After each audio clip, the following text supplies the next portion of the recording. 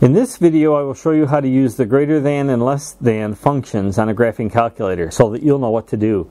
If you haven't already, please take a second and subscribe to this channel. Thank you for watching. Let's begin now on MathCat. 3, 2, 1.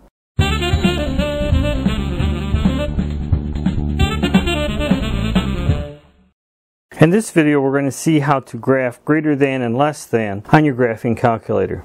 Let's start with y equals 2x plus 3 and graph that line. And that's a typical graph. Let's hit the y equals button again.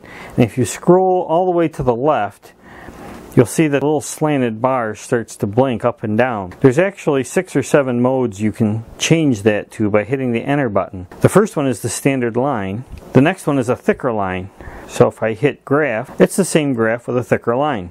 It's useful if you have 2 lines and you want to distinguish between the 2 of them. Let's graph y equals 0.5x plus 4.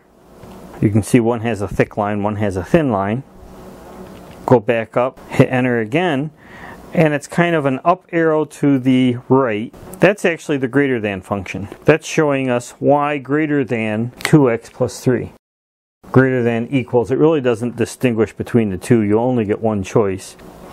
And if we go over and hit enter again, it's kind of down and to the left. This time we're going to get y less than or equal to 2x plus 3. And it shades below the line.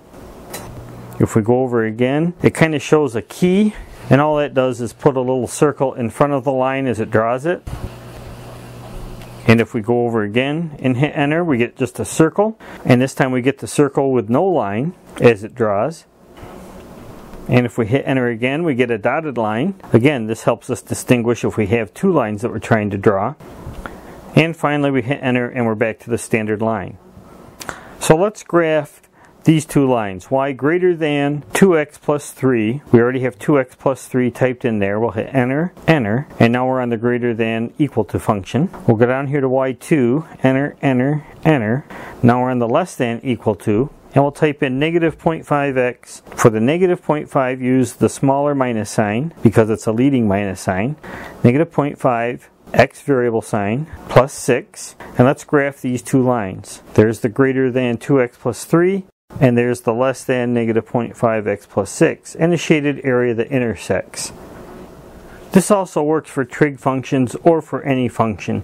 If we wanted to plot y less than or equal to sine x and y greater than or equal to cos x, first let's check to see what mode we're in by hitting the mode button, and we're in degrees, 3rd line down. It could be in radians or degrees. Then we'll hit our zoom button and make sure we're in zoom trig, number 7, for trig functions. And now we'll enter our equations. Y equals sine x, close parenthesis, and we want less than or equal. So we'll hit 2, 3 times over there. And then we want y greater than or equal to cos x.